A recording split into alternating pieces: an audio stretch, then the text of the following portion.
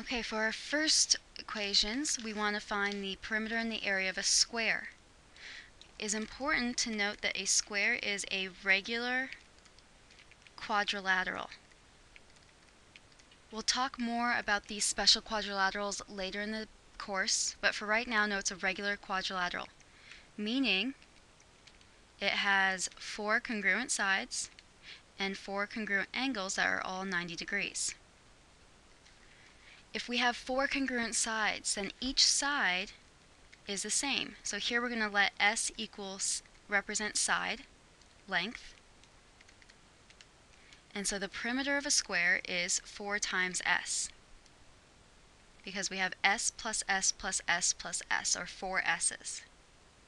Its area is going to be S times S, because we'll be able to fit S number of boxes across one row, and we'll have S number of rows of boxes, which is S squared. So perimeter is 4S, which is S plus S plus S plus S, and area is S squared, or S times S. Next we have rectangle. A rectangle is a equilateral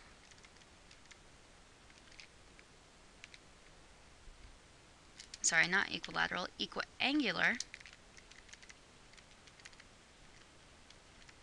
quadrilateral. So what we get when we have a rectangle is 4 right angles, which ends up giving us 2 pairs of congruent sides, which we'll label L and W. We'll let L be length and W be width. Then the perimeter of a rectangle is, we'll get 2 L's and 2 W's, so the perimeter is L plus W plus W, which we can simplify to be 2L plus 2W. Its area is L times W. Okay, let's go on to triangle. A triangle is just a 3-sided polygon. It's nothing special. When we have a triangle, however, we pick one side to be the base and one side then to be the height. And the height is always forming this right angle with the base. Sometimes the height will look a little off,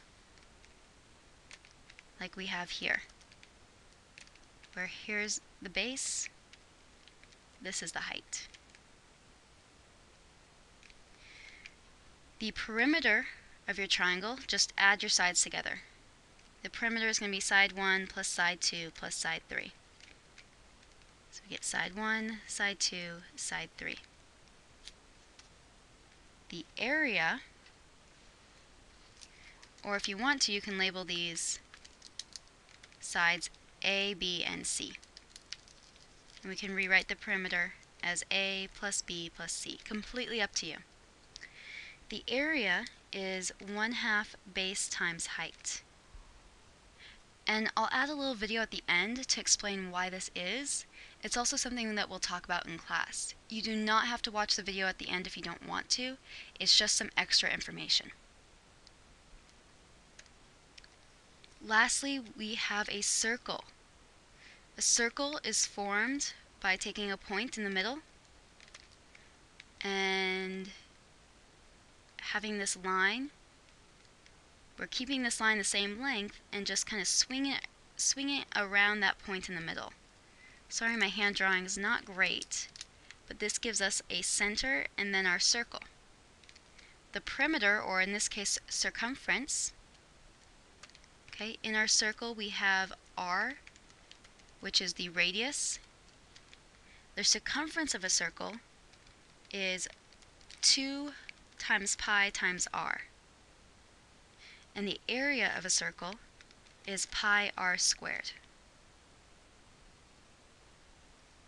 Let's practice using your formulas.